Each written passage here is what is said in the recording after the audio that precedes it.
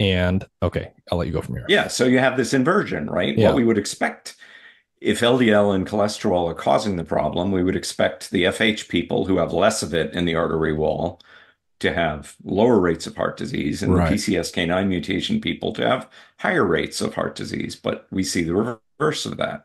So what's going on? Yeah.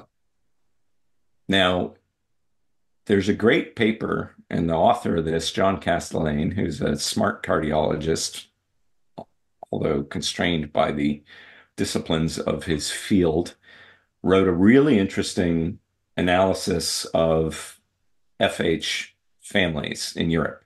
And it turns out that we have records for mortality for them going back into the pre-modern era. Hmm. And it turns out that, and there are other epidemiologists who've, what's his name? Davy Smith. I can't remember his first name. He's a famous epidemiologist. And his observation was people with FH only suffer increased levels of heart disease in high fat diets. And Hmm. Castellane wrote this paper showing that people with FH only show increased levels of heart disease in the modern era in Hmm. industrial countries, Hmm. right?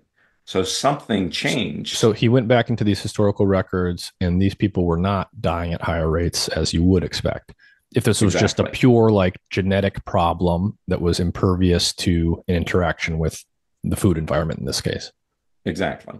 Exactly. Hmm. Now, why could that be the case?